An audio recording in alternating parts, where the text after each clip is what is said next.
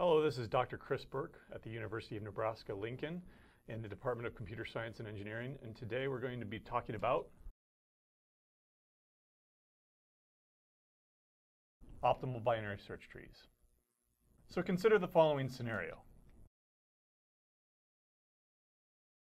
We're given n keys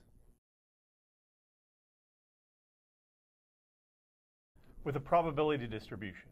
This probability distribution is capturing the likelihood that you're going to search for each one of these keys. Piece of ki is the probability that you're searching for this key. For example, you could say that 50% of the time you're going to be searching for the key 1, 10% of the time for key 2, only 5% of the time for key 3. In other words, some keys are more likely to be searched than other keys.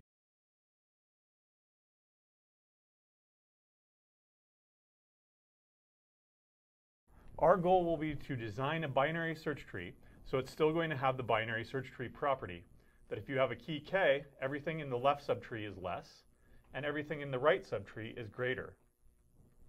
But instead of a balanced tree, our goal will be to minimize the average number of comparisons. To understand that, let's look at an example. Suppose that we have a very simple input with just 3 keys, A, B, and C.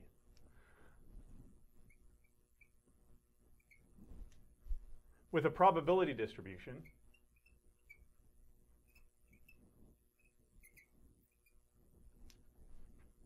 that looks like that. The interpretation here is that 60% of the time you're searching for key A, 30% of the time you're searching for B, only 10% of the time you're searching for C. Let's look at what this binary search tree would look like if it were a balanced binary search tree.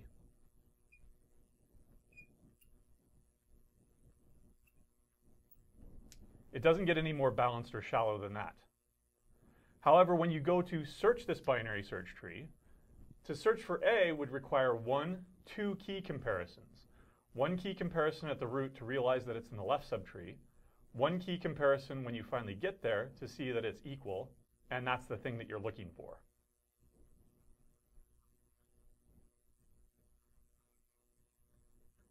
So there are 2 comparisons. Likewise, there are 2 comparisons for C.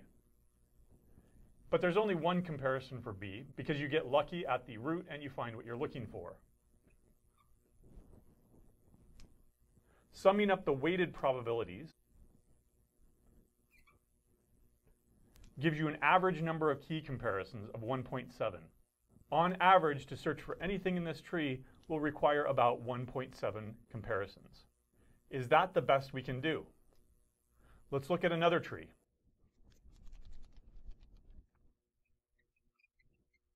Here I've skewed the tree completely to the left.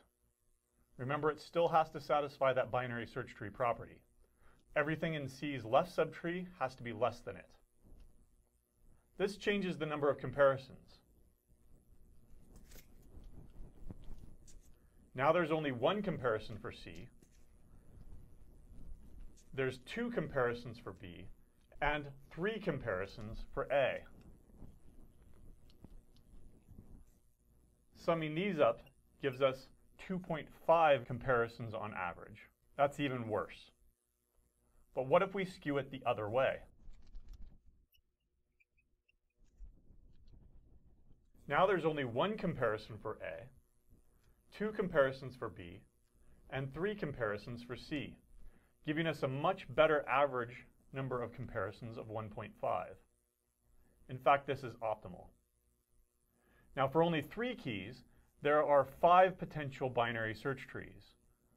If we were to do this brute force, we would have to go through them all.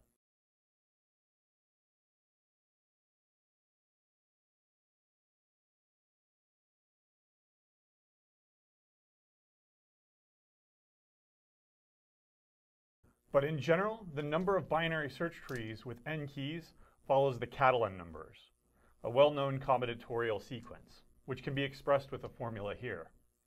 This is going to be exponential. So we can't hope to apply a brute force solution to this. Instead, we need to use dynamic programming. Now, to understand our approach to this, let's consider 5 keys. Now, if I want to put these in a binary search tree, one of these keys is going to have to be my root. If I choose A to be my root, then that means that the left subtree will have no keys, because remember, these are ordered. And the right subtree will have all the keys B through E. That's one possibility.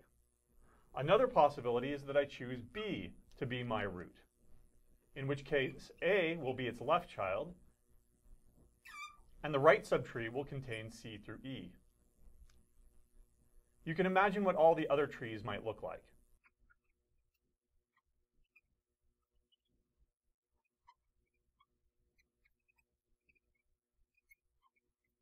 With the last one skewed completely to the left. Now we're going to consider all 5 of these possibilities, but we're also going to need to know what the optimal binary search tree is for each one of these subtrees in order to make our decision. Is it best to use A as the root, or B, or C, or D, or E? That suggests a nice recursion.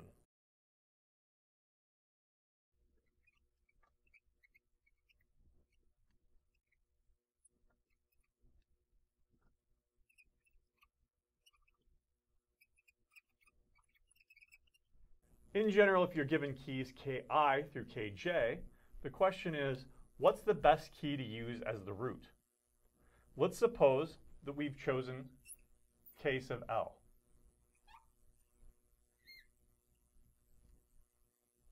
That means in the left subtree, it'll contain keys Ki up to, but not including, Kl.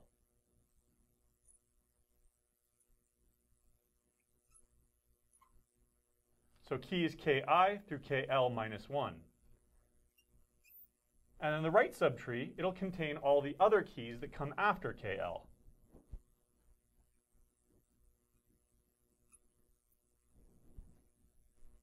Now, if we can come up with a recurrence that captures these two, say the cost of the left subtree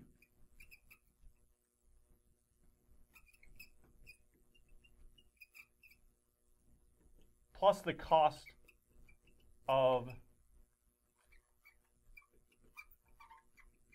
the right tree, and we can consider the sum of these costs for each of our possible choices, then we choose the minimum.